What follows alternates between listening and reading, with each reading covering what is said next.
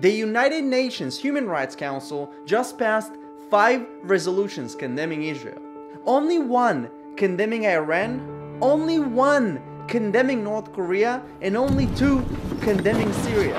Are they trying to say that Israel is more dangerous than Iran and North Korea together? You are not United Nations. You are united against Israel, a country that saves Syrian lives, a nation that lends a hand to countries that suffer catastrophes, a nation whose technology is improving the world.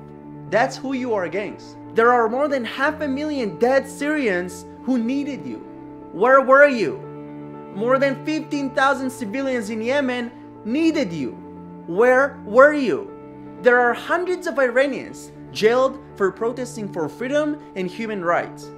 Where are you? You focus so much on Israel, one of the smallest countries in the world, like it's the biggest threat to humankind. Shame on you, this is pure hypocrisy.